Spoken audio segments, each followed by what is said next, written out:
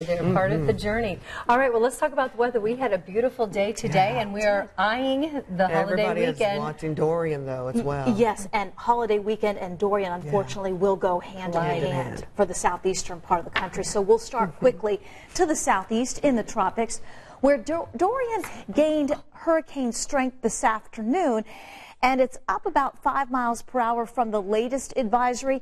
The new advisory came in at 11 o'clock this evening, and you can see the tightening of this storm that is now north of Puerto Rico. Winds up to 85 miles per hour. It is a Category 1 storm. Lots of open water to work with, and open water, the fuel for a hurricane. Forecast to gain strength between now and early Friday, becoming a Category 2 on Friday, becoming a Category 3 storm, unfortunately, as we head into the Labor Day weekend.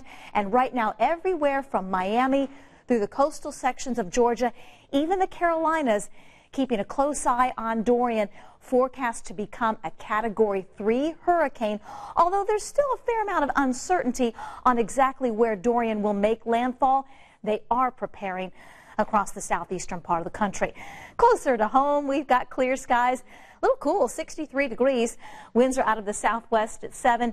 Dew points in the mid-50s. It's going to be another night in the 50s for central Indiana. 55 in Kokomo, 56 in Lafayette and Greencastle, 57 tonight in Indianapolis. So maybe a jacket or a sweatshirt first thing tomorrow morning.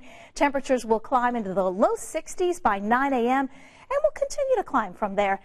77 with sunshine by noon tomorrow. We'll forecast highs tomorrow up a few degrees from today. Only made it to 79 this afternoon. We'll be in the low 80s tomorrow.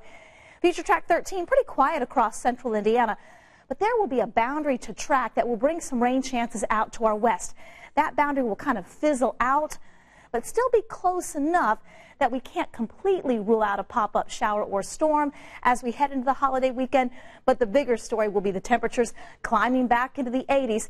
Friday afternoon, the mid-80s, and those numbers will continue for the entire holiday weekend. Lots of sunshine tomorrow. We get to 81, partly cloudy Friday, 85, keeping rain chances out to at least to a minimum at this point. We'll keep you posted on any changes. Highs in the 80s Saturday, Sunday, and Labor Day.